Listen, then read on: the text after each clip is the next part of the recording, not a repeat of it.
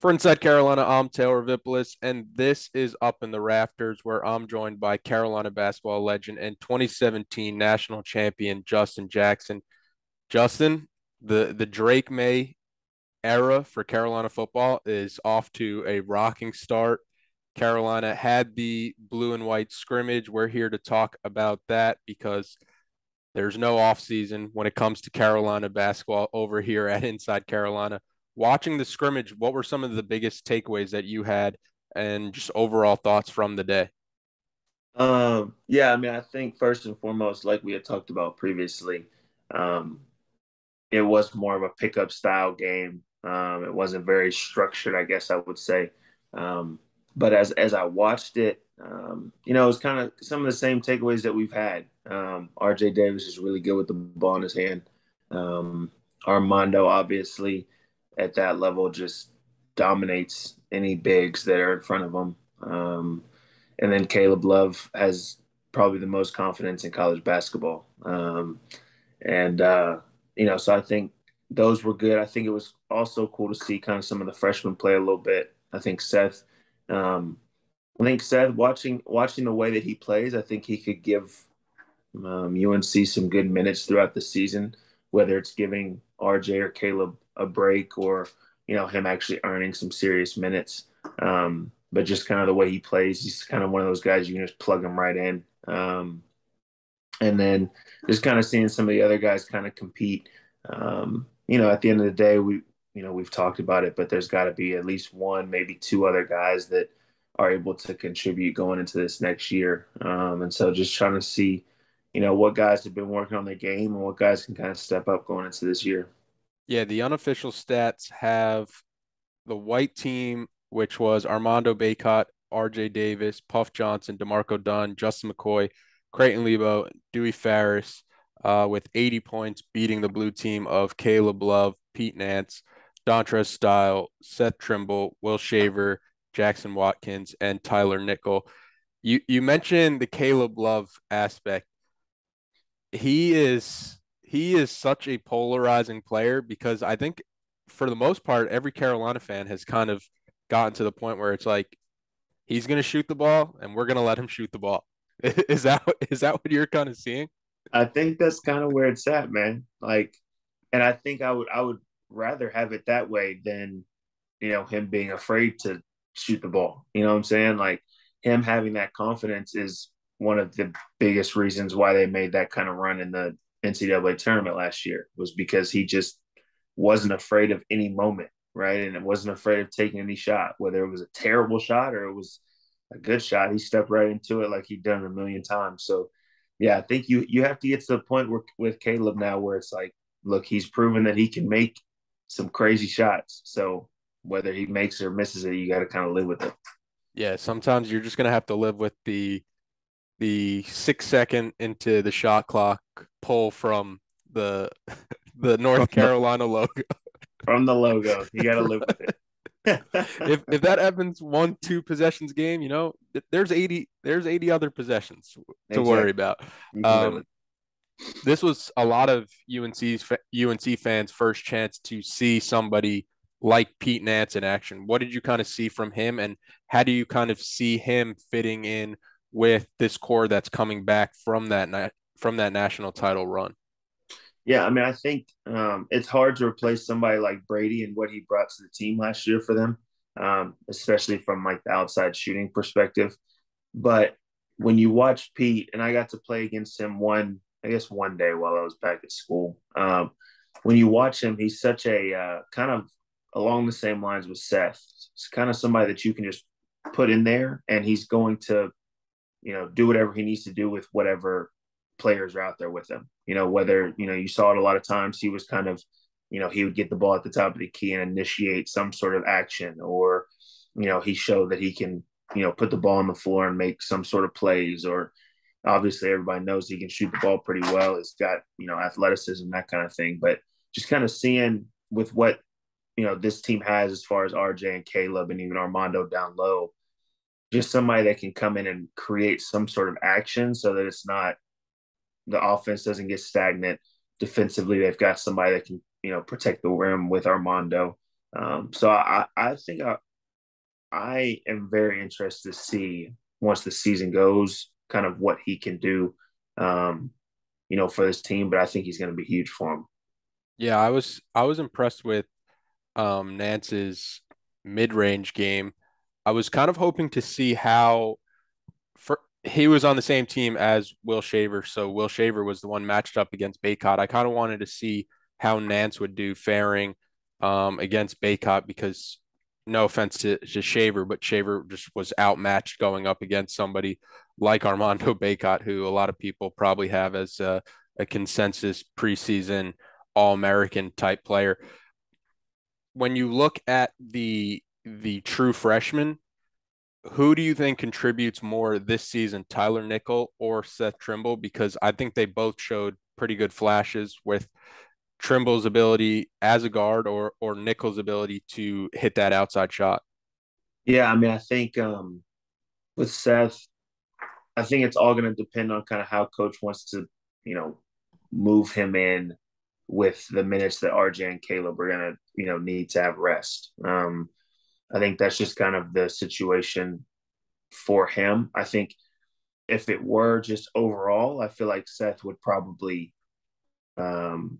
deserve more minutes. But with Tyler and his shooting ability being kind of a bigger wing, um, to be honest, I think he could maybe move right into, one of those spots on the wings that really, play some consistent minutes. I think once again, it just kind of depends on how Puff plays, um, how DeMarco plays, how, all of those guys play going into this season, in the off season and preseason. Because once again, there's got to be, one or two other guys that step up. Right now you've got RJ, Caleb, and Leaky. That's kind of the, those are the guards and the wings that we have right now. So who else is going to be able to step up? And, obviously Tyler's shown that he can spread the floor a little bit and shoot the ball. And, Seth's shown that he can, cause some problems defensively and then get into the paint. So we'll see kind of what, Coach Davis wants to do with their minutes. Yeah, I think the answer to that question would probably be who who shows more of a consistent threat from the outside because RJ does a great job in the pick and roll, getting downhill. You have somebody like Caleb Love, who I thought Caleb on Saturday looked really good getting downhill and attacking the basket. And then it's just who could kind of help space the floor. And I think that's where somebody like Tyler Nickel, like you mentioned, can step right in. I have to address it. Tyler Nickel's voice. Thoughts on Tyler Nickel's voice? Hey, Because look, because when I first saw it, because I Inside Carolina does such a good job with recruiting. Sherelle does such a good job with recruiting that I almost let him do everything when it comes to recruiting. And once players are on campus, that's the first time I'm really like yeah. learning about them. The first time he was on a TikTok or an Instagram video, my jaw dropped to the ground because I did not see that voice coming. Hey, Tyler, first time I ever met him, he said, "What's up?" And it was one of those you had to kind of do a double take, like, wait, hold on. But yeah, I mean, look, that's you know, Kenny, I guess, would be the first, guy to step up and say that's the VA, right? Like I don't know, man. I mean, I respect it. I mean, he's got that Barry White type voice, So, um, I respect it. Hopefully, his voice and his game can translate into, some big minutes for us. Yeah, if they put together like a singing type group, maybe at late night, he's got that baritone voice down. Definitely has He's that got down. He's perfect for that.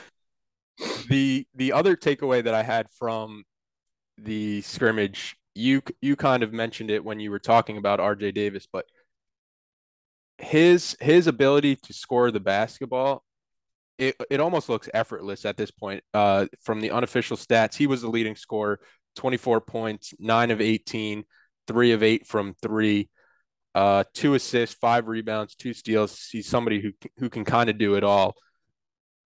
Where do you see his development going this season, and what kind of impresses you from RJ Davis's game? Because I think a lot of the times in terms of last year, he does get overlooked for what he did for the team's turnaround, where he's probably the most important player, but from a outside perspective, he's probably the fourth or fifth storyline that you talk about from that team. Yeah, I mean it's tough because he honestly is probably, besides Armando, he's probably the most consistent player for UNC. The thing about headlines, man, is like you don't write necessarily about the guys who are just consistent the whole way through, right? You write about um, people that go crazy in the tournament, or somebody that hits a crazy shot, or you know those kind of players. So I think that's why he kind of gets overlooked. But to be honest, man, like playing pickup against him and seeing him play in these few games, um, scoring the ball wise, I think he's got it all. Like he can score off pick and roll. He can score, you know, off the ball.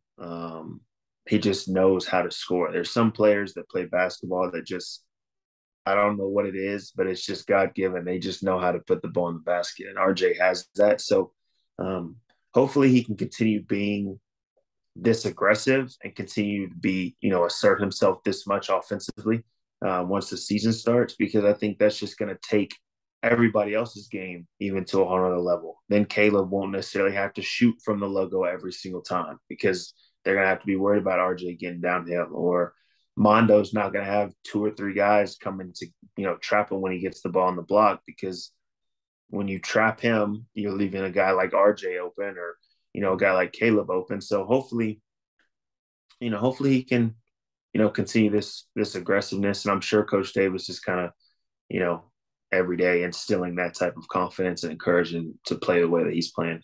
Yeah, the trajectory from RJ Davis, he had that reserve role his freshman year, kind of adjusting to the college game. Last year, he obviously breaks out once the offense starts running more through him. And I think it's something that fans can kind of forget that like coming out of high school, RJ Davis was the all-time leading scorer in Westchester County, where they've produced a ton of great basketball players. And I think you're seeing that more and more with his ability to make it look effortless, putting the ball in the basket.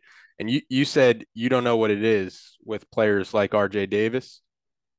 Come I on. knew coming. It's the New York. It's the I New knew York. this was coming. I knew this was coming. You don't have it, so I don't know why you're saying it's New York, but he does, bro. He's got whether it is New York, whatever it is, he's got that ability, bro. It's kind of wild. That is recapping the blue-white scrimmage. The white team wins, led by RJ Davis, 24 points, Armando Baycott with 19 points, leading scorer on the blue team, Caleb Love, 22, Pete Nance, and Tyler Nickel with 11, and Seth Trimble with 21.